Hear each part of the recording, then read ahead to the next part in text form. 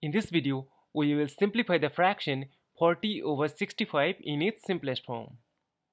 See that both the numbers 40 and 65 are divisible by 5.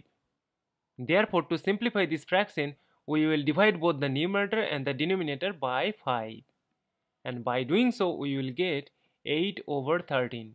And we know that this fraction is already simplified, because 1 is the only common divisor of 8 and 13.